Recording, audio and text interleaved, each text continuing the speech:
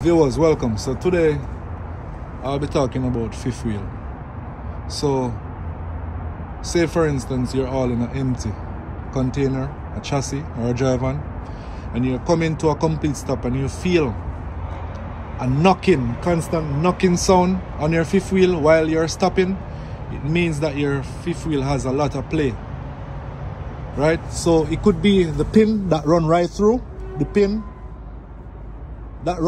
allow your fifth wheel to pivot like this, right? Or it's possible that it's your locking jaw assembly, right?